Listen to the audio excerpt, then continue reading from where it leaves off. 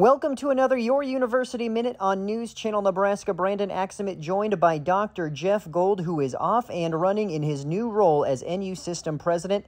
Dr. Gold, we appreciate you joining us and know you're extremely busy here early on. But what are some of those priorities you're planning to tackle in these coming weeks and months? I would say the highest priority I have is to be out across the state of Nebraska in small and large communities listening to people. During the time that I've been vetted, I got a sampling of farmers, ranchers, small and large communities who told me what was great about the university and areas that we could do better. And I plan to spend a significant amount of time over the first weeks and months, not here in Varner Hall, but out on our campuses, across our communities, to continue to learn more and to build that into the planning for the future of this great university. Can you take that a step further and talk about, after you get that feedback, how do you go about implementing it? You know, I'm very fond of the quote from Abraham Lincoln, which is the only way to really see the future is to build it.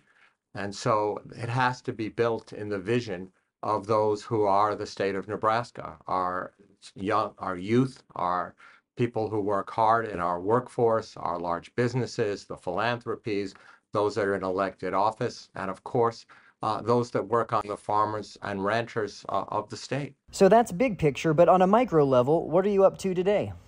A day is going to be traveling to the College of Engineering later in the day, spending some time with Senator Deb Fischer as we look at some new technology together that she made possible as a result of her work in appropriations and in defense.